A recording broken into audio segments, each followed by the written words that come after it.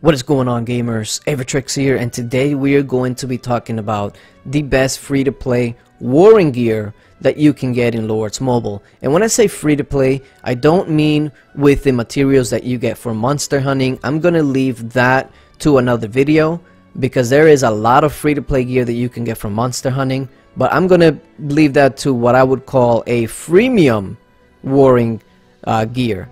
But this one is only from the materials that you get from either gathering resources or, for instance, with guild quests, admin quests, or from these boxes right here. Let me show you. Let me go to chest, from the material chest. Okay, now let's go ahead and jump into it, and we'll go over the accessories first.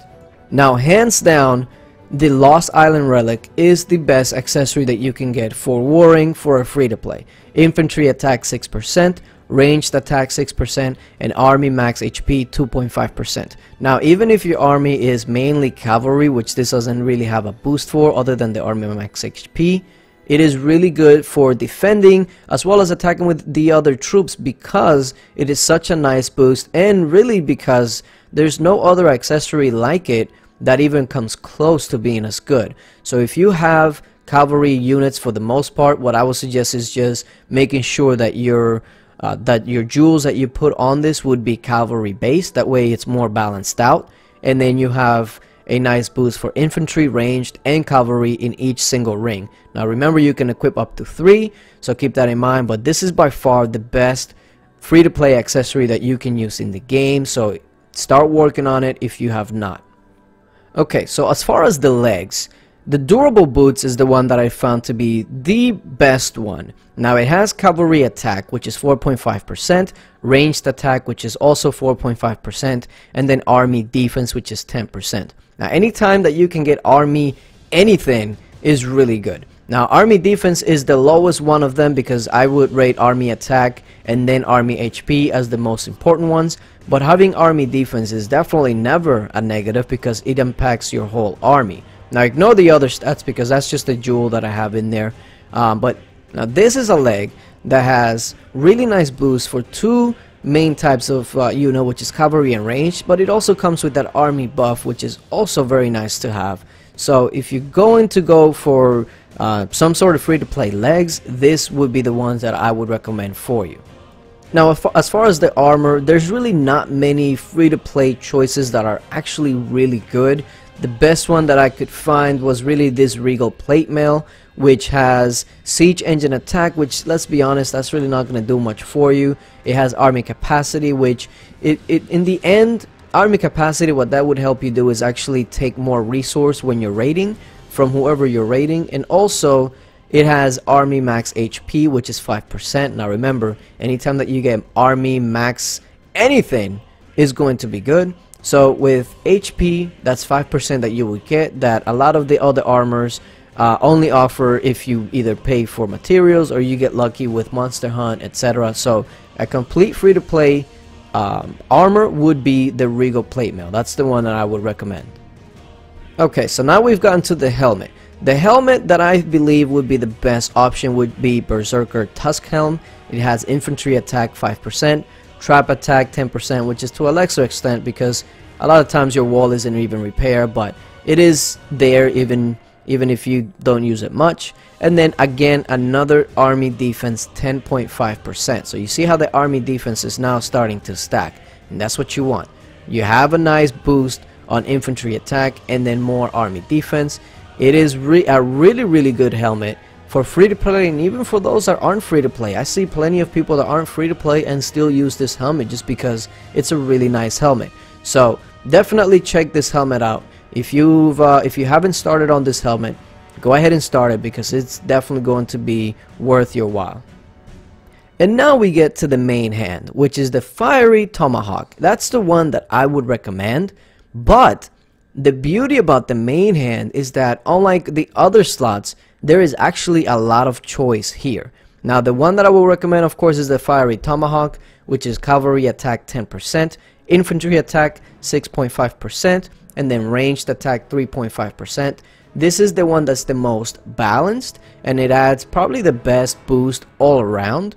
But let's go ahead and show you the other options that you have, because you might want to choose another option depending on what kind of troops you're focusing on. So let's go ahead and take a look at them.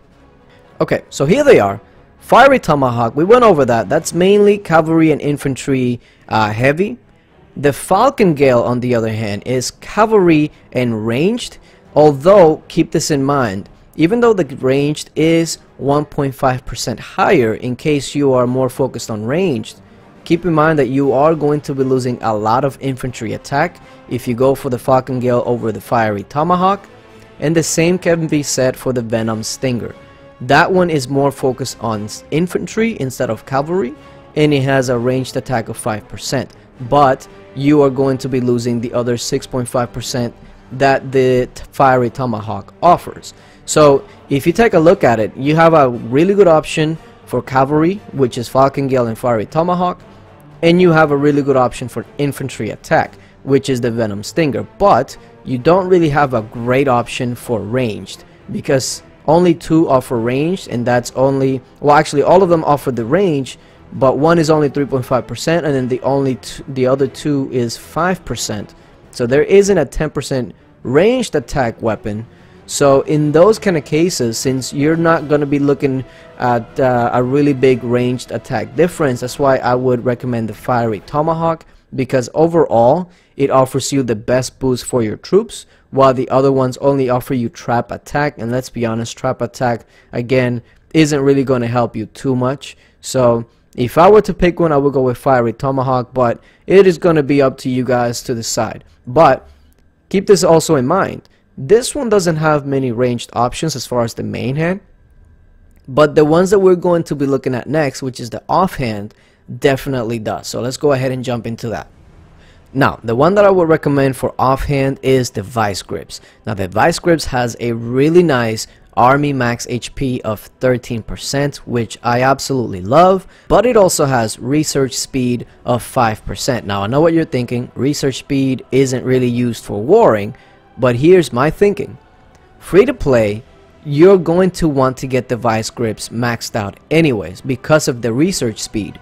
So because you want to do that, you might as well focus on the Vice Grips first, which you'll need for research speed and you can use for warring before you focus on anything else. Now, like I said, for offhand there is going to be quite a few options, so let's go ahead and jump into those options and you can decide for yourself.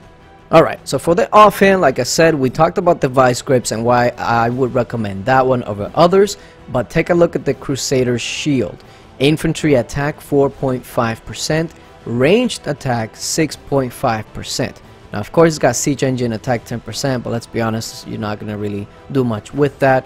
But that's a very good one to get. Now, another option for you would actually be the Lunar Scimitar.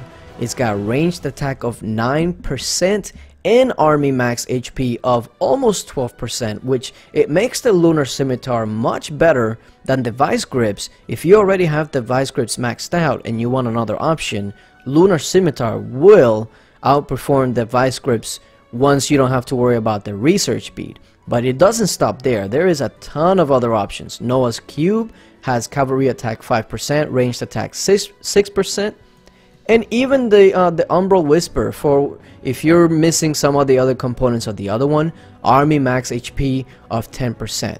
Those are the ones that I would recommend. Again, go for the Vice Grips first. That way you can knock out 2 things at once, research speed and also Army max HP, which is used for warring.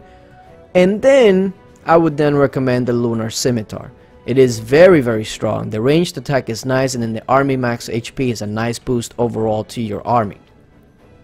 So now, once you have all this gear all together, it should look something along the lines of this. Keep in mind that some of this might change depending on your decisions and some of the things that we talked about earlier.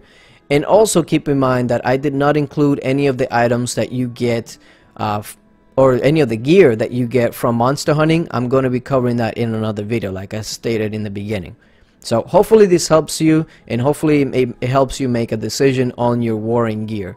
But thank you guys for watching, and until later, bye.